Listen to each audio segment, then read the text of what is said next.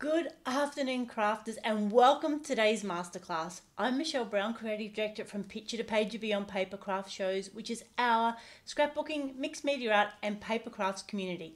And today we're talking all about gesso. What is it? Do I need it? And how do I use it? Now, I can see you all here on Facebook Live, so if you've got any comments, please leave a message. And of course, if you're watching us on a replay in Facebook or YouTube, please make sure you leave some comments and any questions, and we will do our best to answer them as well. Now, why a masterclass on gesso? Because it's one of those tools that when you're just starting out in mixed media art, it may be something that you haven't really played with before. And it can be a little bit of an investment, so it seems a little bit daunting, a bit overwhelming. It's one of those products that seems very much stuck in the crafting realm rather than in the craft realm. So we're going to try and break down some of those barriers today. Excellent. Hi, Lorraine. Good to see you there. Okay, so firstly, what is gesso? Now, here is one of the ones that we'll be using today. This is a Montmartre one. We pronounce it gesso. Could also pronounce gesso, but I think we'll stick with gesso. So gesso it's a primer. So usually it's white and it has a binder in it that might be chalk, gypsum or pigment. And what it does is add tooth and really prepares your background for your surface, getting ready to paint. So there's very many different types of gesso, and there's different opacencies and different thicknesses, and we'll show you a few of the differences today with the ones that I have on hand. Now, of course, what it does is provide you a consistent background, a consistent substrate. So originally when canvas was used a lot, it was used as a primer because you have that very rough surface, it could absorb the paint, or the paint might sit on top for oil painting, and the gesso gives you a chance to create that consistent surface. Now, the good thing in modern day times is that it then means that our art journals, our cardstock, or whatever we're using, it gives us that consistent foundation. So it gives us a place to start. So most often gesso will be white, but these days you can also get it in black. You can also get clear gesso, and in my research today I found out there's also spray gesso, though I'm not sure why you'd want to use that because me and sprays just do not mix. So it's just basically a white primer that gives us a little bit of extra tooth and it gives us that consistent background. Now, if you're preparing a canvas and you didn't want those little ridges in your painting, you can put down a few layers, sand it and apply it until you've got a really smooth surface. But like I said, these days when we're doing more art journaling, it just gives us that consistency. And also when we buy canvases, a lot of them are pre-primed, so you don't really need to add gesso. So that is what gesso is. Do you need it? Look, if you're doing art journaling or if you're doing a lot of canvases, painting on wood or chipboard, I suggest that you certainly do. If you're a card maker and you're just getting started out, probably not. If you're doing stamping, if you're doing colouring, you've got your special boards or your blending cards for using that. So you don't really need gesso for that. If you're doing scrapbooking, again, it depends sort of where you are on the scale. If you're doing more of the mixed media and adding acrylic paint, then I think you definitely do need gesso. So we'll talk today a little bit about how we can use it as well. So I've got some examples, a few that we can have a play with, and then show you a couple of little techniques as well, because I know one of them was a bit of a surprise when we did get to know your paints a week or so ago. So I'll show you that technique as well. So let's hop over to the demonstration camera and we'll get started. Okay, so these are the three brands of gesso that I have. So we've got Montmartre one, gesso, and this is the one that we've got in stock at Mixed Media Art. I've got a Liquitex one, and I've got a Devian one as well that I think I bought quite a while ago. So the other things I've got to play with today are a whole heap of paintbrushes. I've got a palette knife because that's a great way of adding gesso, as well as an old credit card or store-bought card. Some acrylic paints. I've got a stencil as well, a darkroom door stencil, and we'll have a bit of a play with these. Hopefully I won't make too much mess. And like I said, if you've got any questions, just let me know. Okay, so I can see Tracy, I can see Sue, I can see Ruth. So fantastic to have you all here today. Okay, so let's clear this off. So I'm using my Dilutions art journal. Thump, thump, thump. The large one, so that's what, 8 by 10. I've also, just because I'm at the start of it, I've popped another art journal in there just to give me more of a flat surface. So similar to what we did with Get to Know Our Paints, I've stuck down an old dictionary page here, and this will just help us see how translucent each of the gessos are as well. Now I'm just using these older brushes with gesso. Again, it's all acrylic and it washes out, so I'm not sure if it matters, but I just prefer to use separate brushes with gesso than with my paints, just so we don't get any muddle up. So firstly, I'll apply the Liquitex one. Now this is a couple of years old. The reason that I had this one was because I went to America to do an art class, and my darling husband let me go to Dick Blick's and buy what I needed. So I got some of that gesso there along with the Liquitex paint. So you can see that this is quite runny, and you can see there that it's a little bit translucent. Now the thing with gesso is it really becomes more translucent as it dries. Okay, so there's our first one. So we'll make a note of this one. This is the Liquitex. Okay, and then we'll use the Devian one. So again, very similar, using a dry brush. It's a little bit on. So this one's quite a bit thicker than the Liquitex one. And I can see, hopefully you can see as well, it's quite a bit thicker, so it's not quite as translucent. Hi Lee, thanks for joining us. Oh, thanks Bronnie. Okay, so this is the Devian one. And then finally, my favourite is the Mont Marte one. Again, like with anything, get to have a play with them, understand it. So this is sort of a consistency in between the other two. And when you get to know your gesso, it really helps to use some of these other techniques that we'll talk about today. So that is the Mont Marte one. I find that's sort of a good in-between. It's not too thick, so we're not quite using it as like an impasto medium to add any texture. But again, what we can do while that's drying is then use the back of our brush to put some texture into it as well.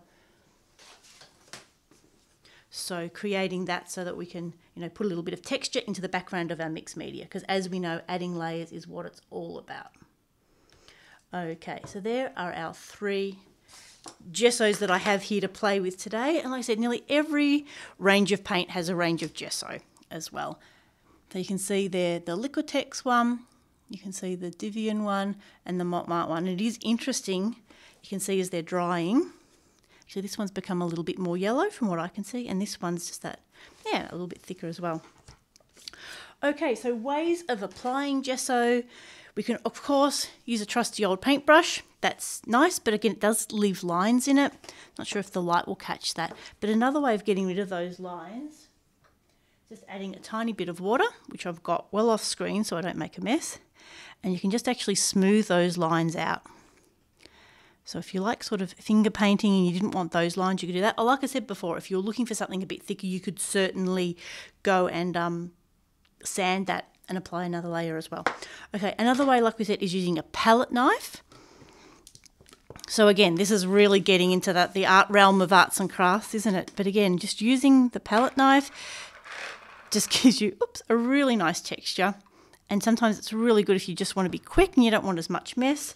So just applying it like that. And then depending on how sort of a consistent a background you want. So it gives you just quite a different finish to the paintbrush. And again, similar to the store-bought card, although if you're using a smaller one, it wouldn't quite fit, but using that to then drag it down. And this is just a really fun way to add paint. Because again, we're doing mixed media, so we're not trying to get a solid covering. We're just trying to get some down to give us that interesting techniques. Okay, so that's the first thing we can do with it. We can just use it to create a background using a paintbrush, using a palette knife, or using the credit card. Now another thing we can do is apply it through a stencil. So here is a very well painted darkroom door stencil, and we've got these in the Mixed Media Art store. So what we can do, just pop it down here. Now whether we use the paintbrush or the credit card, is just come and smear. Again, depending on what sort of effect you're looking for, we might actually be better using the paintbrush. And again, just a really dry brush, getting that gesso in through the stencil gives ourselves a really interesting background texture. We'll lift that up carefully. Now, can you see that? I said this is quite a cream paper, so you can just see there. Let me show you without putting the gesso. I've already got gesso on the floor this month. We don't need to do it again. Now, the other thing, as we've talked about before, is I hate wasting anything. So there's that little bit of gesso there, and there's a little bit on my paintbrush. So what I would do is grab another art journal, not this one, because we don't want to get it wet. Or here I've got some deli paper. So any scrap paper that you could use for creating, you know, we saw Neve the other day creating background papers. Same thing, bit of deli paper, and then just using it to smush all of that off. And then keep going until we've really got all of it out. Now we can see here it's actually slightly activating the paint that's here too and coming out slightly pink. So you can get all sorts of interesting effects. Another way of doing something similar is using a baby wipe. Now, these are a little bit wet, but why we're cleaning this is actually to push the gesso out through onto the background as well. Okay, so you can see there that even the baby wipes reactivated the paint that's on there, but when we pull it off, we can see, because it's added actually a little bit of a pink tint, oops, there you go, we've got the start of a nice little tissue or deli paper to use for something else. Actually, Diana says she loves using loves using gesso with a credit card. Yeah, that's one of my favourite ones as well. We even got the comments the right colour. Make sure it's not a current credit card, just in case. Okay, so we've talked about what gesso is and how we apply it, these different ways. Now, the couple of techniques I wanted to show you, I've got some gesso on this side that's already dry because we need to make sure that it is fully dry. Quite often, if you're doing art journaling, you'd want to put the gesso down the night before. I think Michelle Ward always suggested that the last thing you do at night is apply a layer of gesso.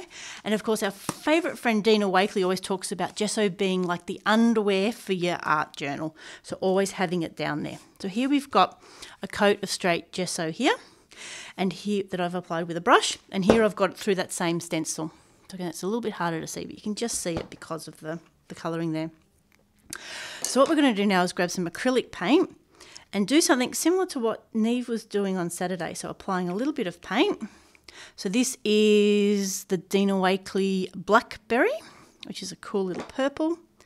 Now I've got enough room under the camera. Excellent. So spreading that out, and you can see that's actually quite a light colour. If I put some onto the bit without gesso, it sort of shows you that colour as well. So again, this is why doing the swatches on different surfaces is really important, because it gives us an understanding of how our colours behave on the different medium. So putting gesso under is the same as putting your ephemera under. It gives you quite a different surface. Now I'm just going to blend a second colour in there. And look, when I go this way, you can actually see, not sure if you can see it there, the brush marks of the gesso underneath. You can just see it there. So again, that mightn't be a problem, but if it is, you can always sand it off or use something to smooth it out a little bit. Again, really depending on what you want. Now, everyone hold your breath. This technique can be a little bit hit and miss when I do it. I'm not sure how much we're supposed to let this dry, but so we've got dry gesso, we've got the acrylic paint on top. Now I'm going to put my stencil on top. And very similar to those of you that watch Lisa Oxley with Scrap Witch, she then will come with the baby wipe and take the paint off through the stencil. So that baby wipe is quite damp as well. And so then we lift it off, and it gives us that really interesting technique. So dry gesso down, using acrylic paint, and then using the stencil and a baby wipe to pull that paint up off it. Now again, that's probably got some paint on it, so careful where I put that. So that gives us a really interesting effect as well when we're laying it up. And if you watched our video on Saturday with Neve, she then could do different colours in different locations and give us quite a detailed pattern, which of course is really interesting. So that's one way of doing it, just a blank layer of gesso, acrylic paint, using the stencil to pull it off. Another way, so here, again, you can just see I've already put the gesso through the stencil, just like I did on this side, but this side is already dry. And what we can then do is use our acrylic paint again,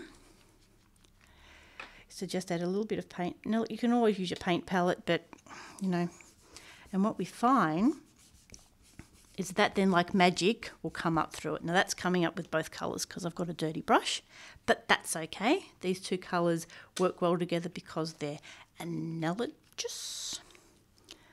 So if you are really shy with colours, and look, I'm definitely not the bravest, as anyone will attest to, I'm usually using green, is just, yeah, stick to your warm colours or your cool colours and then you won't go too wrong. So we can see there, you can see that gesso pattern coming through. So it gives us another way of creating a layer, in a way, a little bit more subtle than this. So this one's actually quite bright, even though we've tinted the gesso underneath it. But what we could also do, as it dries a little bit, again with that same baby wipe, moving it around so we don't apply back on, is just buff it up that little bit and help take the paint off the gesso. So again, depending what sort of effect we're going for, that then gives us the chance to give us a different look again. So let me do that across the scene. I've got to be careful we don't contaminate it. So there you can see that really makes the gesso pop. So it's actually really interesting to see all that together. Oh, I have put the lid back on that. So we've got the plain gesso with the stencil, with the paint and the stencil taken off. We've then got the paint over the gesso, removed some with a baby wipe, and then we've got the other one there where we've just left it as well. So that creates quite a few different looks with the gesso.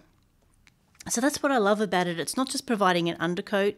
It's not just providing, you know, that translucency, but it also gives you a few really cool techniques for adding layers in your mixed media art. And, you know, one of the things that I'm sure many of you have realised as you're adding layers is that if you want to have lots of layers, I'll just use that paint.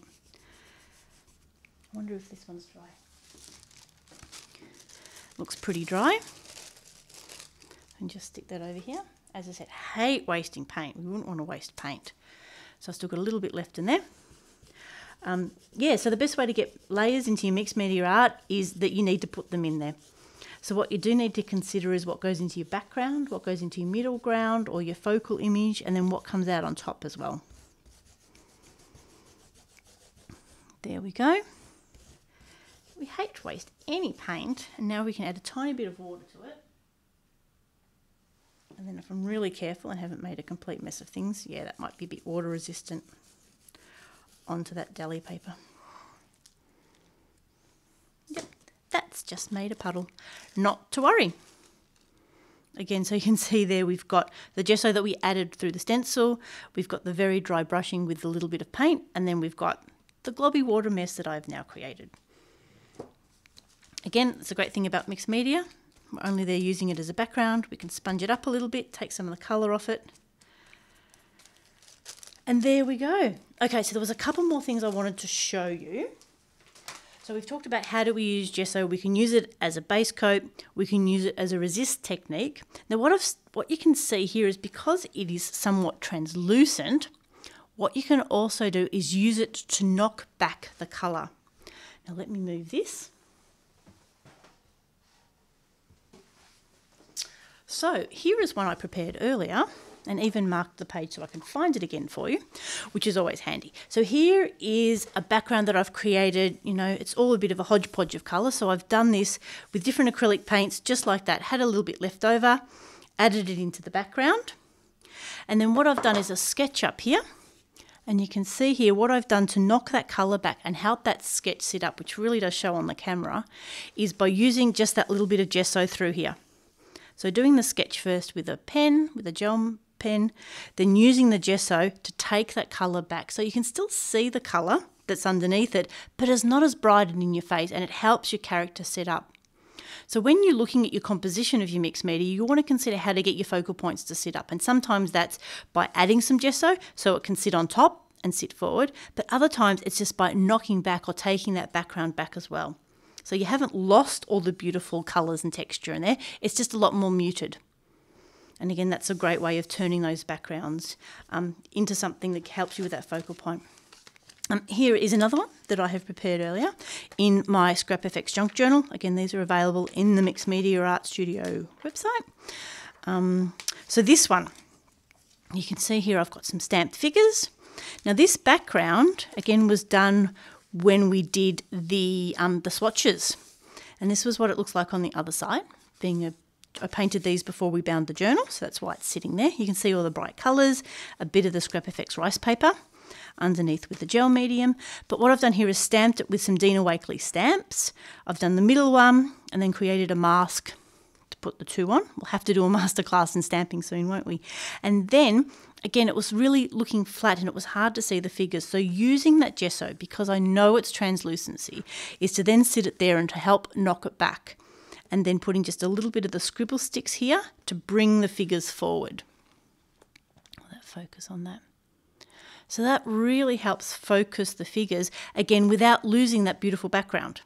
And again, that could have a lot more stenciling on it. That could have a lot more doodling on it to really finish that off.